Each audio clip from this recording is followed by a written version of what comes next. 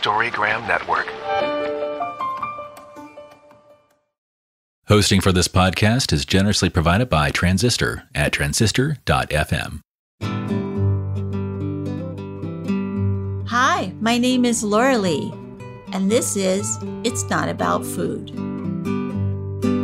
So it's not about food, and it's not about weight. What is it about? Everything else, because it's never ever about food or weight, never ever, not even one time, not ever, ever, ever.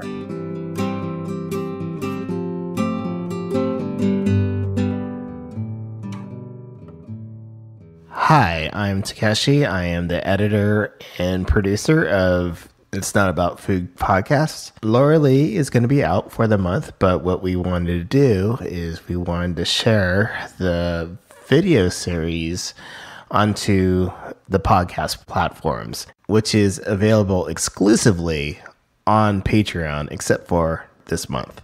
So for today's episode, Laurelee is going to talk about fullness, which was the first episode of the video series.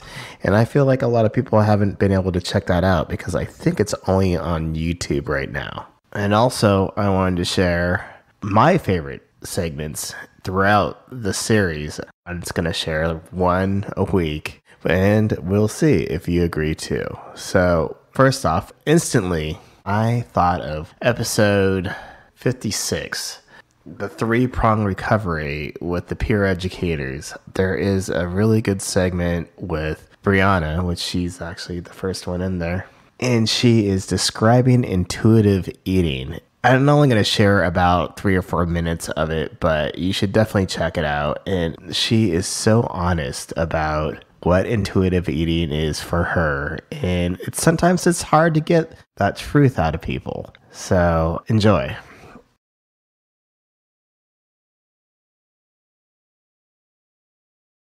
Brianna, hello, how are you doing today? Hello, I'm Brianna Thompson. I'm 16 years old and I go to San Rafael High School, and I've been with Beyond Hunger for the past 3 years since I was a freshman. And I'm here to talk about intuitive eating today. So basically, intuitive eating is like you eat when you're hungry and then you stop eating when you're full. It's a simple idea, but it also can be very challenging for many people. But I like to think of it like eating like you're a baby. You cry when you're hungry and you stop eating when you're full. To elaborate on that, in my personal experience with it, I believe that I'm a very intuitive eater because I get very hangry when I don't have enough food in my stomach. And I get very hangry, and all my friends recognize it, and then we go and get food. And then immediately after, I feel like so much better. The impact that food makes on my personality is insane. And so I believe that intuitive eating makes such a big difference in your lifestyle and everything. And explain hangry to people who might not know what that is. Oh, hangry. Okay. So when my stomach begins to grumble, I just start imagining food. And then if I can't get to it at a certain time, I just get super angry. And like, I don't get mad at people. I'm just like snappy. I'm like, I need food. But I don't want to say it either because I don't know. So your blood sugar drops, and you're just know that not thinking straight. Yeah. And so maybe you're snappy at people, but really it's just that you're really, really hungry.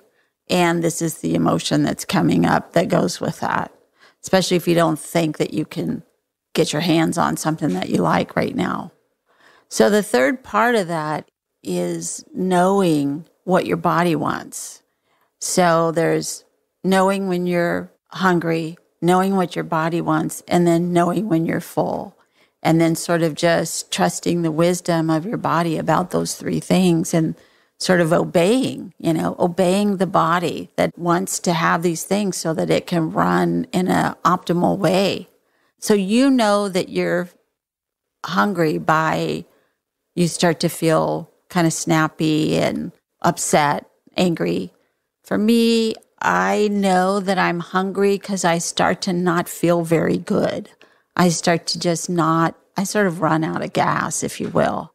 But how do you know, or how do you tell people how they would know what their bodies want? Well, honestly, right now I'm a little bit hungry. And what I could say I feel right now is I kind of just want a snack right now. And I wouldn't say I'm very angry or anything, but I have like a barrier over my mind. Like I don't really feel like myself completely. And so I kind of lose touch with like how I process things and everything because my brain is just, it's constantly thinking about food or like when's the next time I'm going to eat. Mm-hmm. And so that's why I really focus on intuitively eating because I completely like just space out if I don't have enough food in my system. And so food just makes me really happy. And if I don't have it, it makes me really angry. So that is perfect. So how do you know out of all the food in the whole wide world, which is the one that's going to feed or satisfy this hunger?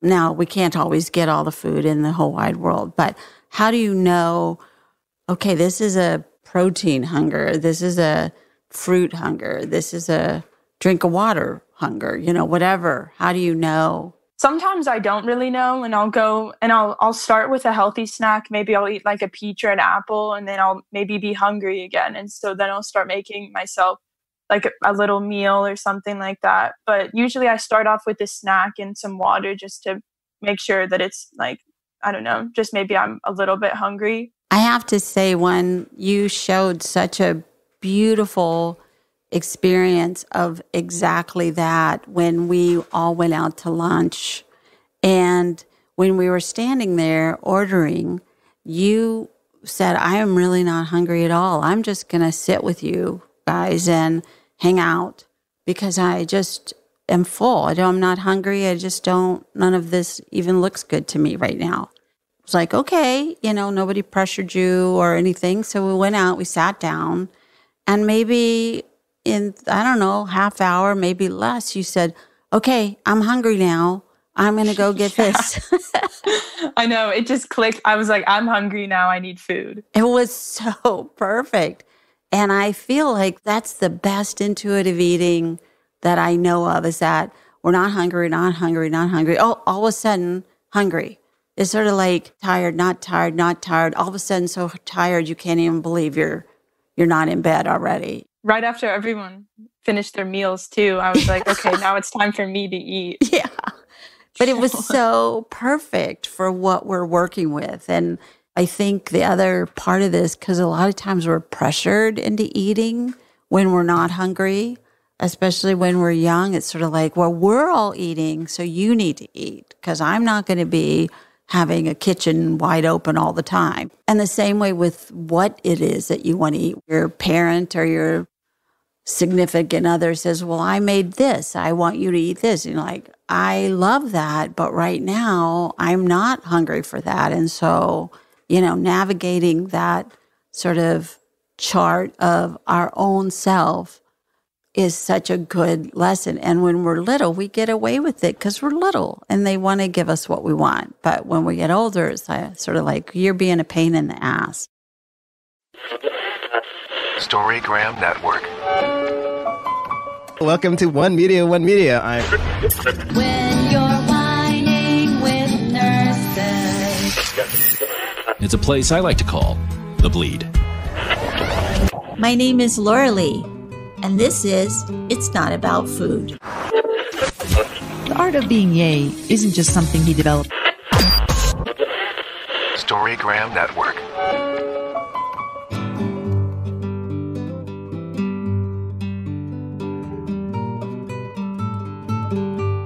Hi, my name is Laurelee Roark. I am one of the founders of Beyond Hunger and also one of the co-authors of 2 books with Carol Normandy, which are It's Not About Food and Over It. I'm talking today about the idea that complete recovery from an eating disorder is doable. Not only doable, but completely possible. There is a cure. You do not have to struggle with this the rest of your life. You don't have to be afraid of food. You don't have to hate your body. You can actually love food, love your body, feel your feelings, and take care of yourself no matter what.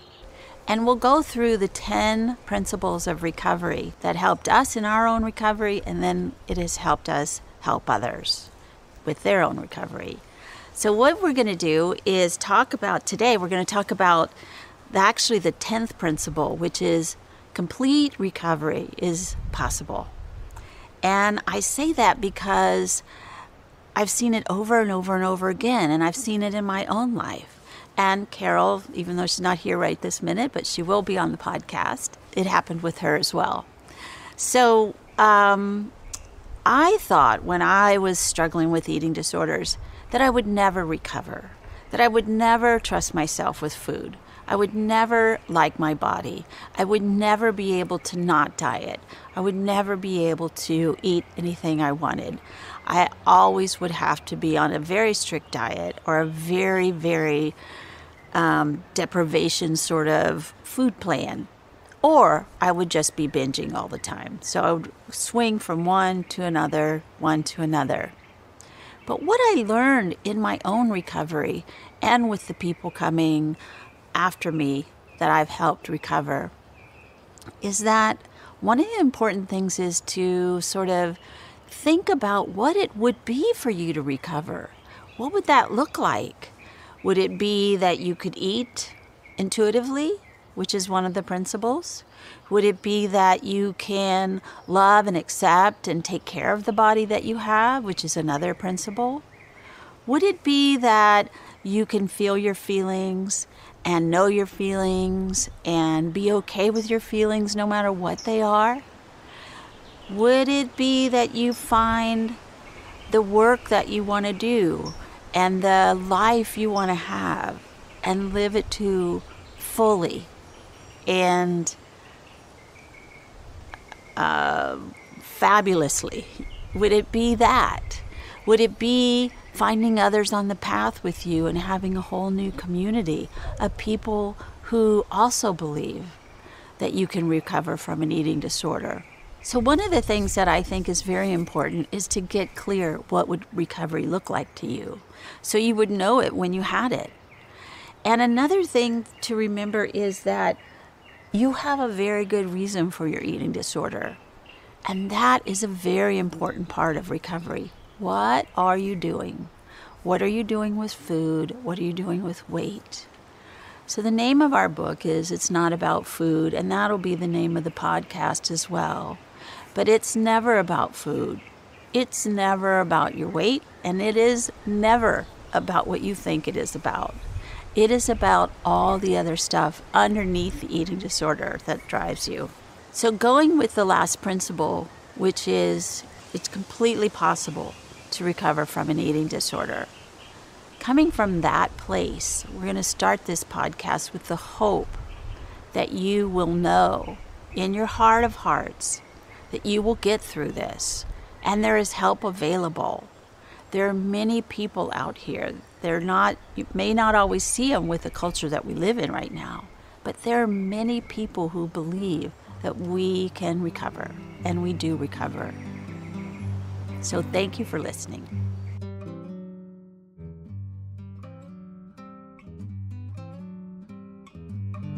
Thank you for listening. You can find me on all the social medias at It's Not About Food.